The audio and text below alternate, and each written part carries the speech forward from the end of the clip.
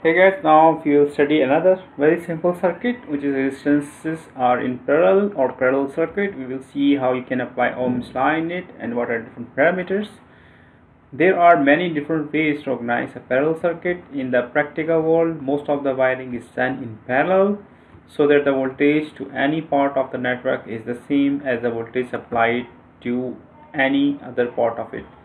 So in our houses, for example, all of our connected devices like fans, like heating, lighting, air conditioning, television, AC sockets, all each and everything is connected in parallel. And the reason behind it, this connection is that each and every device is designed on certain supply voltages, which is a kind of constant. And if you connect the devices in parallel, the supply voltages for all the devices will remain same, and the required value will be achieved. Whereas if you connect the devices in series, each device will share the voltages as per its resistance that we have studied and which is not required. So in the practical world, all the housing circuits and all the industries, you will find this circuit is used. So here you can see an example. We have connected here a DC source and we have connected a resistance R1 and R2 in parallel. Practically you can connect as many resistances in parallel as you like. Laws of parallel circuit. The reciprocals of all individual resistances add up to the reciprocals of the total resistance circuit. So in parallel, if you want to find out the resistance circuit, you have to use this formula.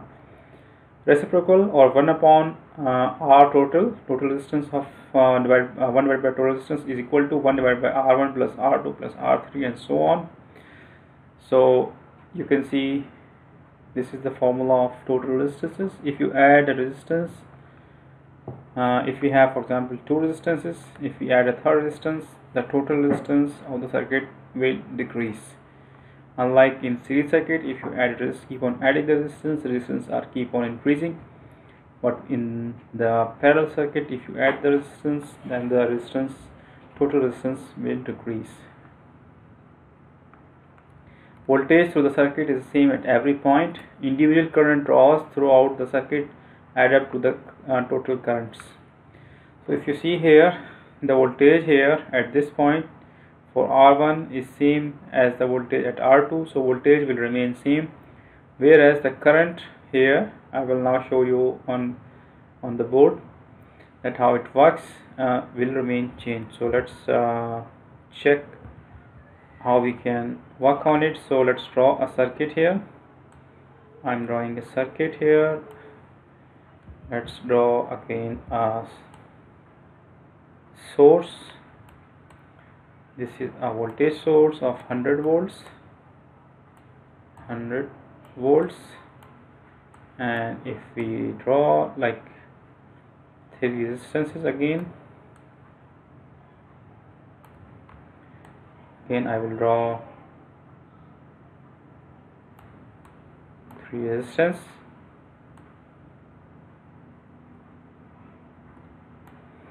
Previously we connected three resistance in series, now we are connecting in parallel. This is 1 ohm, this is 1 ohm, and this is 8 ohms. And we can see how much is the voltage drop across it, VD of each. So this is the total current, IT. This is the current in resistance 1, which is I1. Current in this branch is I2. Current in third branch is I3. So if you apply Ohm's law, then I is equal to V over R. So I in this branch will equal to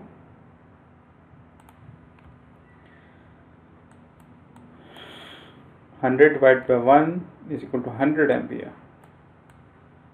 So here current will be like 100 ampere.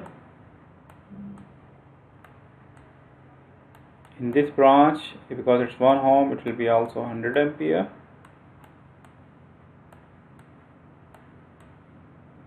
And here if you divide V, which is 100 divided by R, so it's kind 100 divided by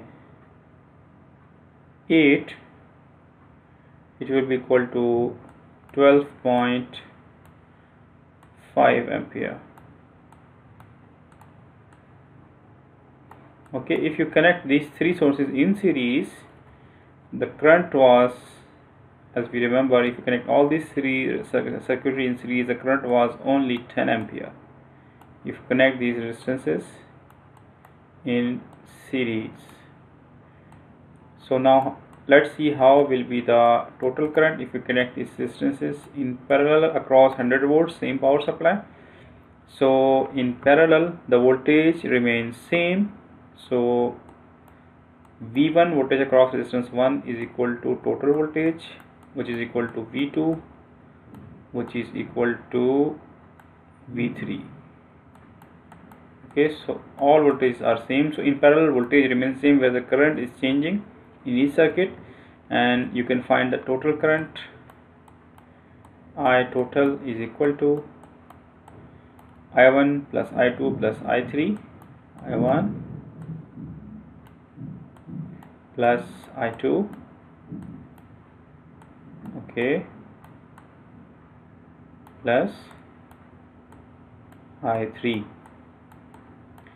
So here you can find total current. So total current is equal to 100 plus 100, 200 plus 12.5, 212.5 is total current. So 212.5 ampere. So if you connect the same resistances 1, 1 and 8 in parallel, so if you connect the resistances of same value in parallel, you can see we get the voltage which is equal to 212.5.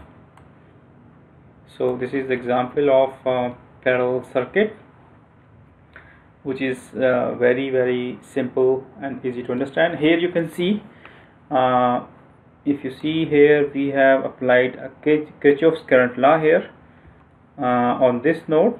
I will be discussing separately KCL in our next lectures. Just for your curiosity, what is KCL? Just I am briefing simply. KCL is equal to current entering in the node. Here one current is entering in the node, IT here, is equal to current leaving from the node. So current leaving from the node, here are 3. So 3 currents are leaving, that is I1 plus I2 plus I3. So here 3 currents are leaving and 1 current is entering. So our KCL, current entering a node should equal to current leaving from the node. So this is the form of KCL. We have just proved the KCL here. So this was all about series circuit, parallel circuit. This is the law that we have discussed. We have solved an example here, but just for your understanding, I have also shown an example that find resistance of an electrical circuit that has voltage supply of 10 volts and current of 5 milliamperes. You can solve yourself, and I have also solved for your ease here. V is equal to 10 volts, I is equal to 5 milliamperes. We have calculated R, which is equal to 2 kilo ohms. So this was another mathematical example. So I hope you like my lecture. We'll move to the next topic. Thank you very much.